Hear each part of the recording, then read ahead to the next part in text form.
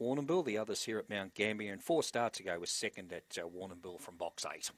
Interesting race coming up, the 5th event. Good luck with your quaddies today.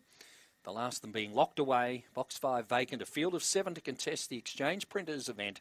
They're set for a start, ready and racing, and towards the inside, Deceleration is hunting up early with 4 long necks and Court Jester as they head out of the straight. And as they head to the back, Deceleration in front, 4 long necks a second. A gap back then came Court Jester, being passed by Who Knows Chloe, wider out One-Eyed Bill, followed by St Ellie. Back at the rear, Myola Red Boy off the back. Deceleration takes over from 4 long necks and gets a length and a half in front. Third placing was Who Knows Chloe in the straight. Deceleration trying hard, 4 long necks, but Deceleration scores. 4 long necks second.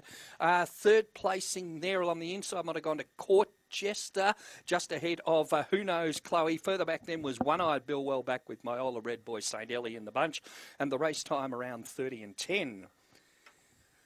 Wait our placings after the running of race number 5 on the card.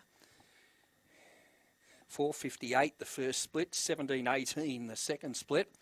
Overall time around 30 and 10.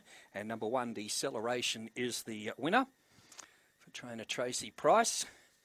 Defeating number 2, 4 long necks. So the 2 favourites have fought it out.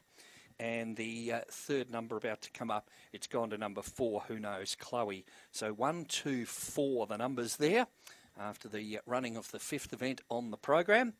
And 4th number about to come through, it's number 6, One-Eyed Bill. So 1, 2, 4 and 6, the numbers there.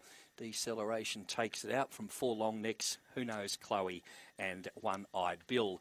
Winner scored by 3 lengths, and the margin between second and third was 5 3/4 lengths. So